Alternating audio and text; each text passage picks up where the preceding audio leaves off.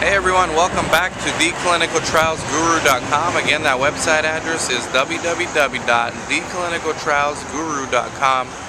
I got asked an interesting question, and I know I always say that, but I'm always interested anytime I get a new question.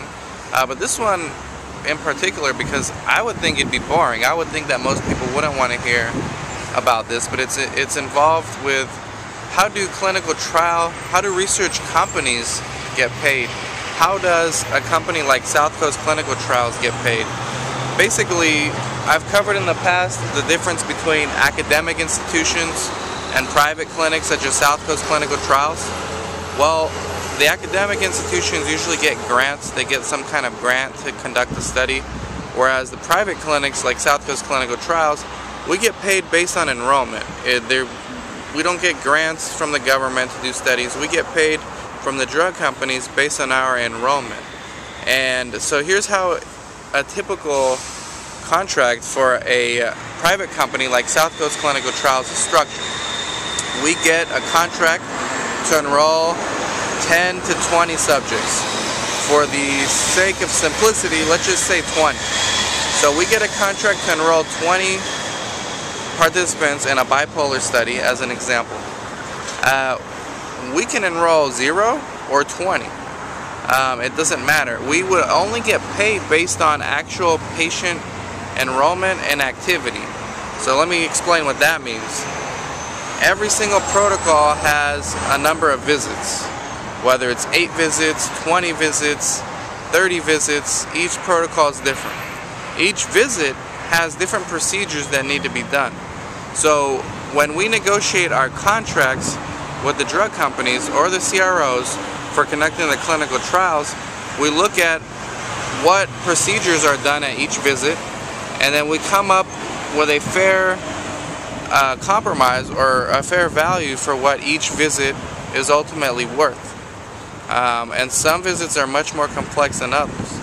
So each visit has a value, a monetary value.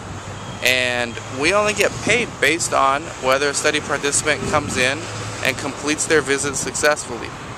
Now, we get paid every 30 days or sometimes quarterly, every 3 months.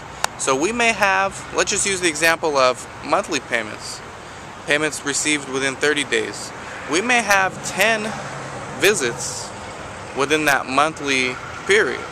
So these visits will add up, and the drug company at the end of that pay period will verify that these visits occurred and release a payment. In theory, that's how it works. If the contract states quarterly payments, they add up how many visits we've had at the end of 3 months and then release the payments. Keep in mind, the research clinic has to cover all the costs associated with conducting that trial, from paying the doctors, to paying the study coordinators, to compensating the patients, to paying the rent, the overhead, all the bills, you name it, before we even get one dime from the drug company. And oftentimes, these payments don't occur on time because the drug companies are big. They've got a lot of people to pay. They got a lot of different vendors that they contract with and outsource their work to. By the time they get around to actually paying the clinic, it may have been more than a month, or it may have been more than what's in the contract. And there's really nothing we can do as a site to collect these things faster except to keep calling them and reminding them. They are good about paying the amount that's owed, but they're notorious for being slow as far as paying or reimbursing the sites. So the issue of receiving the money is never the question.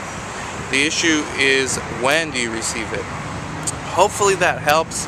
It's important to remember that the PI, the principal investigator associated with the clinic conducting that study, his name is on the contract.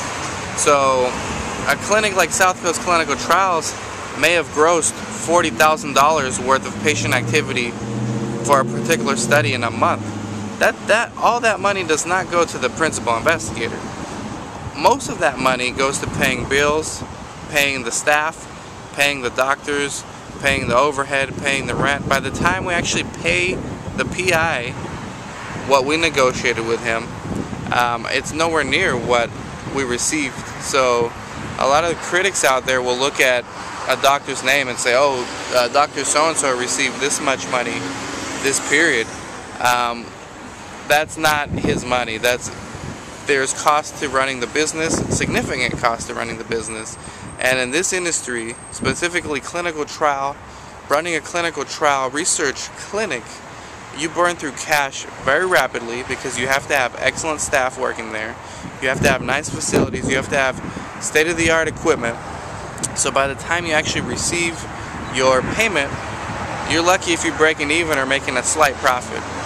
So for those critics that are out there, claiming that the doctors are making so much money from research, there are those who do. If they own their own clinics, they do. But in the case of South Coast Clinical Trials, we're not owned by any physicians.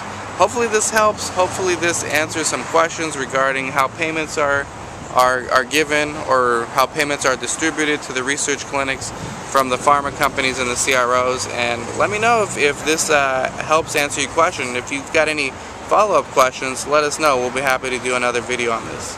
Thanks a lot. This is Dan from theclinicaltrialsguru.com.